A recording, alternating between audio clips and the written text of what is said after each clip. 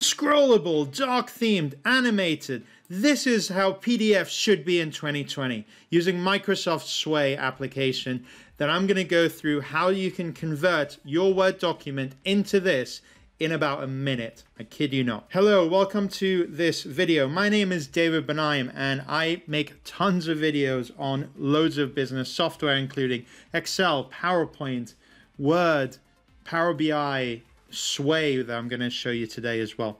Please consider subscribing if you like what you see. It's got all these really cool things like this is what you can do with an image, or you can embed content directly that can be interacted as if you were in that application on its own. It's a really, really rich platform to be able to convey messages, or what I use it for is proposals. I just don't do proposals anymore by PDF. I just do it like this because it's great. Do you see how this is scrolling and keeping that effect there?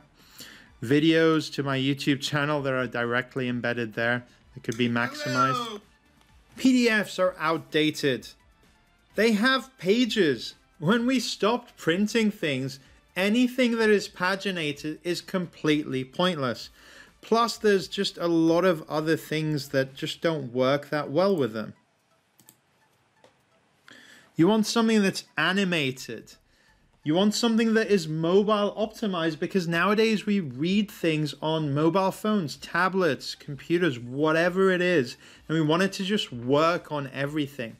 And dark themed is very trendy right now. It's pretty cool.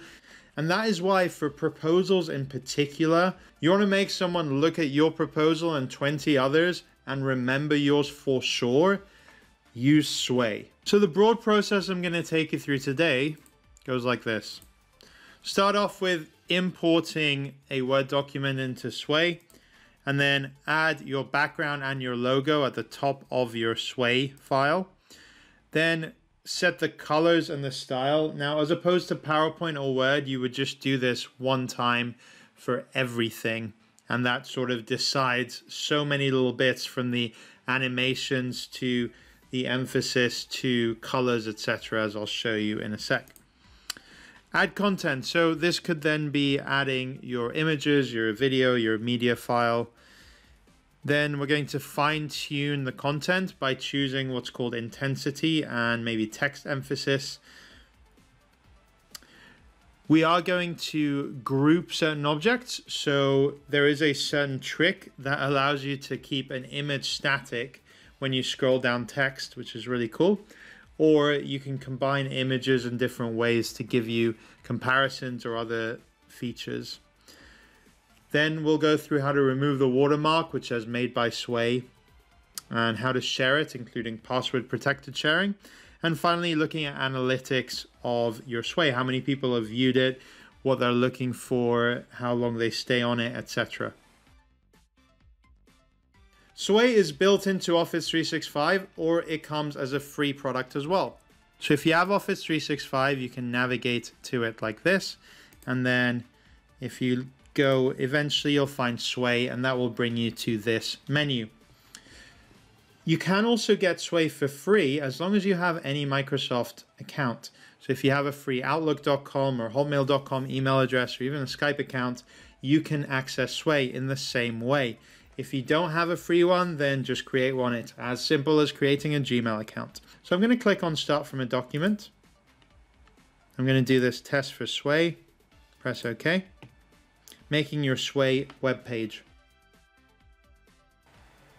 And then it's scrolling it there. And look how fast that was. Now, it's done a lot of the hard work. It's obviously not quite as sophisticated as the one I just showed you, but I'm going to show you the key things that you need for that. Let me show you the source document. This is the source document that I started from, that I just uploaded. And it is showing you all the same images, all the same wording. It identifies what the titles are, and it puts them in what it calls the title cards that are very animated, the header cards. And then the rest of the stuff, it just sort of takes across like this. Right, now let's see some things that I think are really, really essential for this. So once you have your Sway, you can click Edit in the Sway platform. You can start from scratch. I tend not to do that. I'm going to do a storyline. So you've got these two tabs, the storyline and the design tab, and I'm going to add a background. So there's a few ways to get a background. You can click on this and then search directly for it. Instead, I'm going to open PowerPoint, go to Insert, Pictures, and Stock Images, because PowerPoint has thousands of stock images that are beautiful and allow you to do whatever you want. So let's just search for something here. Let's go for a colorful one. I'll show you why in a bit. And then I'm going to copy that. And here back in Sway, I'm going to open up the details over here and add background. And I'm going to paste it there like that as well. I could do the same with my logo. I'm going to add my logo as well. That way. You can do it with copy and paste, or you can just upload it from your computer or use the search that I'll show you in a little bit as well. And now the biggest part about Sway. So if you go to the Design tab and then you click Styles over here, you get these sort of layout options. And I think of Sway as the antithesis of PowerPoint, because PowerPoint you have very granular control over every object. In Sway you just sort of pick something like this and everything just drastically changes, from the font to the style to the animations to the cards to the backgrounds, etc., etc. So from my advice, I have done a lot of experience, and I'd say choose from the first or the third row. In fact, there are 7 rows over here, and each row offers a unique sort of theme and variants within that theme underneath. There's lots of complicated things that make up that theme, so I'm not going to go into it, but I am going to make another video where I go through them, because it's not incredibly obvious when you pick one of these things what that does. For example, this one does not animate the headers, but this one does. So what are the things that are going to lead you to those discussions? For now, choose from the first block or the third block from the top. So I'm going to go to this block and choose this purple one, but I'm going to customize it, because up here you have the options to customize it. So you can choose from a pre-built color palette, or what I tend to do is I choose my logo and then get it to pick up the color based on that. How cool is that? So I tend to like the dark themed ones. So these ones have dark themed with white text like that. Looks pretty nice. You can also change the font, the animation emphasis, and the text size if you want to, but I keep it as it is. So let's undo that. Great. And then if you go to the play, you can get a preview of how it's going to look. Going back to the storyline, let's go to the third thing. So now the third thing is I'm going to click play and we'll see sort of what's going on. So it does animate these logos like this, and it looks okay when it's on the side. What tends to not look very nice, in my opinion, is that this is just showing you only half your screen. So this is all sort of wasted space. Sway expects you to add an image here or some kind of content.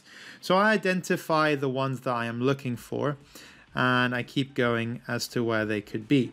So it treats a table as an image, and I'm going to add a few images to go through this specific thing. So over here in this section, I'm going to add some videos. So I can press plus and choose to get some videos. And then it opens up this sort of searchable thing. Now I can just look for David Benheim Excel and get a couple of ideas from that. So I'm going to click on a few of these. Really great videos. Of course, I would say that. And it's put them in over here. And now I'm going to go scroll down here and choose an image. So it's essentially actually the same dialog box. It's just in image. And let's look for a blue whale. There we go. Get one that looks pretty immersive. Because I've gone with a dark theme, let's look for a dark color. That'll do. And I'm going to show you a trick here. One thing about Sway is that it's very easy to do a lot of things, but if you want to do a specific feature, it's not incredibly obvious how. So if I tick on this one and then I also tick on this one, and then I choose group. I can choose a group type. I just leave it as blank because what grouping does is not really what you'd expect. So if I scroll down, I got my videos popping up there, and you see how my image stays in place as I scroll down? So that is what the grouping feature does. Not incredibly obvious, right? These videos can be auto-played, as I showed you in the earlier example, and it goes directly up to YouTube. You can click there to make it full screen or whatever you want. This thing that's emphasized here, this is changing the intensity of a card. So edit this text card. If you click in it, you have these intensity options. So this one, it's in the more intensity options. Sway decided to do that because I had it in a different size or whatever, but you can change it as you want, or even you can only emphasize or accent a certain number of things. So instead of bold and italics, Sway decides to call these things emphasize and accent. And that's because depending on which style you use, these might be italics, or they might just be a different color, or they might be something else. So this is done within text boxes, these accent or emphasis, but also you can choose the intensity for images as well, or videos. If you group together images, you can choose which style you want. So the comparison, this is the one that I showed you in the example, and these are some other advanced ones, so we'll see what that looks like. And also you have this thing called focus points. So you might want to say that the certain objects are important, and that way if PowerPoint decides to chop it like this, it will be forced to include that. So maybe I want to shift that towards like this, and it shows how it would look in both mobile and on PC. Notice again, I will say that this is mobile optimized. So a comparison works better when they're the same size, like the example I had earlier, but this is how you could do it. So if you click on these three dots, you can go to settings for this Sway, and you can say that viewers and co-authors can duplicate it. If you untick that, you can choose the print and export options.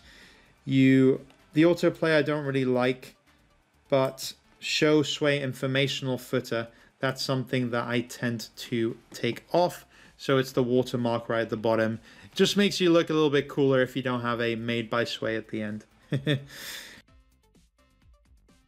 you want to share this, click on share, and then you can choose which parameters, anyone with a link, any specific people, and whether you want them to view or edit it. Or more options allows you to choose a password, which is pretty cool. So you can also get a visual link, and then you can just paste this in. It has kind of some embedded content with an image and with the text. Just makes it nice to paste it somewhere else. Final thing, when you are in Sway itself, so you click on this to go back to my Sways, you can choose to start from a topic, start from a document like I showed you, or create new from scratch. You also have this cool stuff, which is analytics. You can see how many people have looked at your Sways, how long they spent on it, etc., and what they looked through. So that's a pretty cool way to be able to emphasize that. Another thing when you are in the play mode is you can click on this, and it allows the user to navigate between the different sections in a visual way. So to recap, this is where we started off. So these 9 steps, which is what I tend to do when I make a Sway from a Word document. As long as you keep to it, it's not too bad, but I've learned the hard way that these are the steps that I really, really like and are extremely powerful. You can obviously have your own style, but I find that these work very, very well to give you a slick diagram. If you liked this video, then I have plenty more videos that come out every week on everything from Excel to PowerPoint to Word to OneDrive to Zoom or Google Sheets. Please consider subscribing for more awesome content. Thanks for watching.